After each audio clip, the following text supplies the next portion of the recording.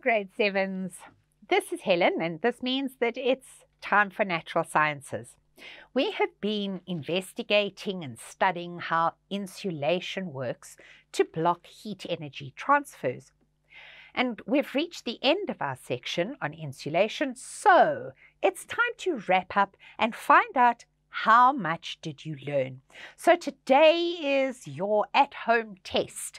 So I hope you've got some paper ready and we're going to test your knowledge. And the very first question we're going to do or answer is our very basics. We need to know what we mean by this word insulation, and we need also to know what is an insulator. Now, I want to challenge you that you're able to write sentences that are meaningful sentences that are able to define these terms. Remember that insulation is a process that is going to reduce or slow down or maybe even prevent. And I want you to make sure that one of those terms is in your answer. Another term that must be in your sentence is heat energy. And we're blocking the heat energy transfer from an area of greater heat or hotness to an area that is colder. So those items must be present in your answer. Now, if we move to what is an insulator, the insulator is, and here you can use a number of different terms as well, the substance or the material that is going to be used that does the reducing or that is going to act as the block on this heat energy transfer.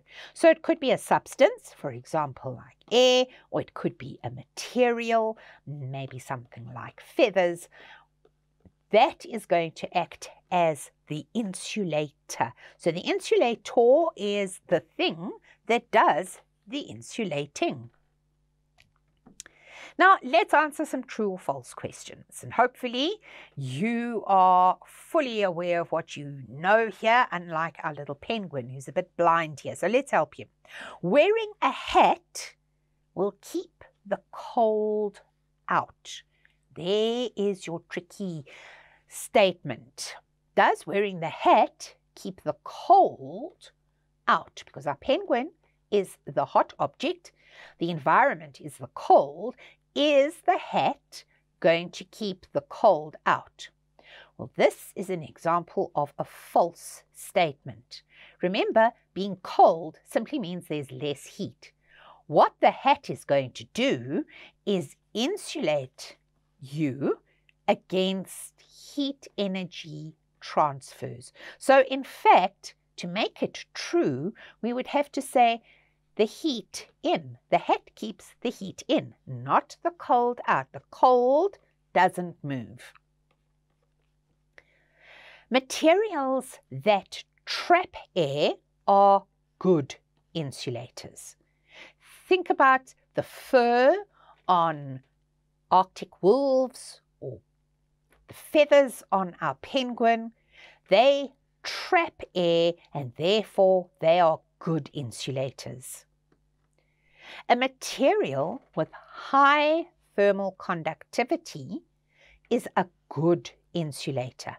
Now, let's look at this term, high thermal conductivity. So if something is a high or a good thermal conductor, that means that they're going to speed up or allow this heat energy transfer to happen rapidly. That means that they're not a good insulator. So that statement, then I hope you saw, is false. Fridges have insulated walls and an insulated door to prevent the transfer of the heat energy from the surroundings into the fridge. And this time, we've got it right. We're not saying that cold is escaping from the fridge. We're saying that we're preventing, here's our fridge, we're which is cold, we're preventing the heat from the surroundings from being transferred into the cold fridge. So this time it's true. Energy can be transferred faster through thin house walls than thicker house walls. So you remember what we learned, that the thicker an insulator is, the better it is at doing its job of insulation. So we can say that that one is also true. I hope you got those answers correct as well. Now we're going to move on to a long application question. Let's read our question carefully. A scientist has tested 4 different insulating materials. We don't know what those insulating materials are, but we've named them A, B, C, and D. And our scientist wants to find out which is the most effective insulator. And she uses each material to insulate a container. So she's got her container, and her first container is going to be insulated with material A. Her second container, which unlike my diagram should be identical to the first container, is going to be insulated with material B. We're also going to have the same setup for material C and material D. She pours hot water into each container, and she is going to measure the temperature of the water at the start of the investigation and after 30 minutes. And this is a table of her results. At the start, time 0, she made sure that the water is at 70 degrees C, right? And in each case, for each of the materials that she was testing, her starting water temperature was 70. After 30 minutes, she measured the temperature again, and she found that it had dropped to 34 degrees for substance A. For material B, it had dropped to 30 degrees. For material C, it had dropped to 50 degrees, and material D was down at 48 degrees. So in each case, there had been a decrease in the temperature. So we know that in each case, heat energy was transferred from her container, but because the temperature at the end of our investigation is different in each case, we know that the energy transfer was different in each case. And the only thing that was different was the kind of insulator that was wrapped around our container. So let's answer some questions. Here's our results table again to remind us of what the results were. Let us identify the independent variable. Remember, you look at the word independent and you think of investigator. And that is the variable that our investigator is controlling. What was she controlling? She was controlling the different kind of insulating material. So she was controlling each setup had a different insulating material. So all of those insulating materials, A, B, C, and D, whatever they were, that is the independent variable. What was she measuring? Because the measured variable is called the dependent variable. It is going to depend on what the insulating material was. And in each case, what did she measure? She measured temperature. And our units were in degrees Celsius. Now, what variables should she have controlled to ensure that her investigation was a fair test, that it was valid, that it was reliable, and that it was fair? Well, the size of the container. She can't do an experiment where one of the containers has 1 liter of water in it and another one has 500 milliliters of water. That is not going to make this a fair test. So the size of the container. She made sure that the starting temperature in each case was the same. So the temperature at the start was the same. She then would have made sure that the thickness of her insulating material was also the same, because you already know that thickness of an insulator is going to affect its success as an insulating material.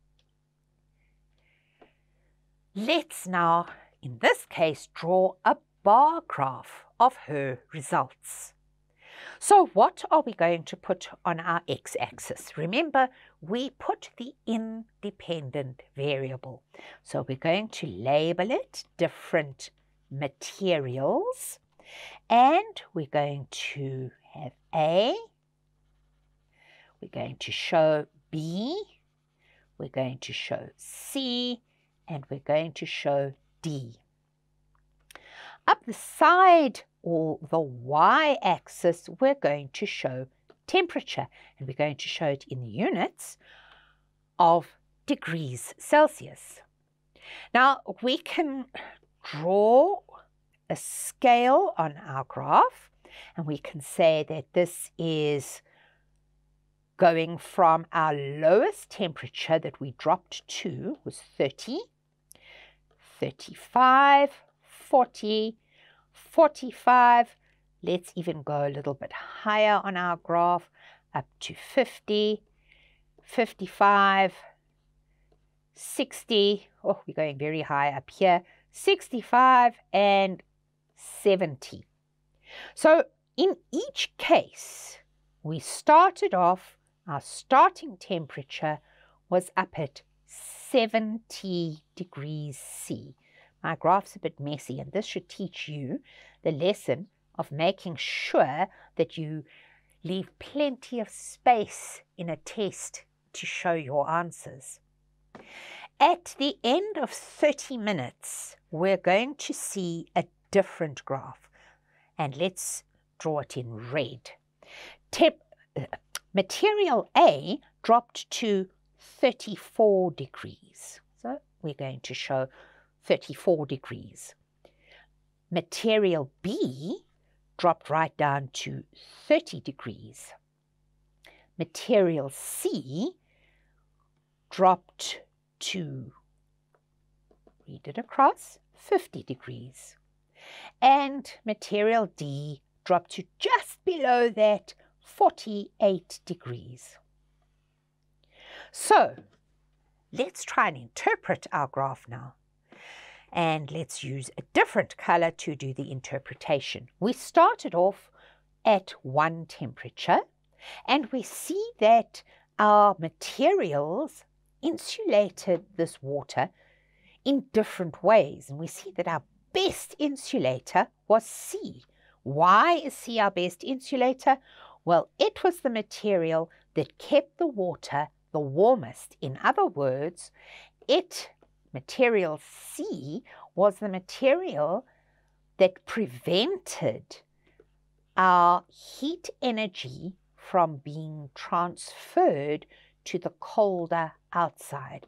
So material C is our best insulator, followed by, very closely, by material D, material A, and then not a really good material at all, material B. So we can interpret our results and say, this proves that material C is our best insulator, while material B is our poorest insulator. And whatever our hypothesis was, we can now go back to our hypothesis and we can say, yes, we were right, material C is the best, or no, we weren't right, material A is not the best. So there we have it, guys. We've finished our work on insulation. Hopefully you understood all the questions today and you were able to shout out the answers. I'll see you again next time. Goodbye.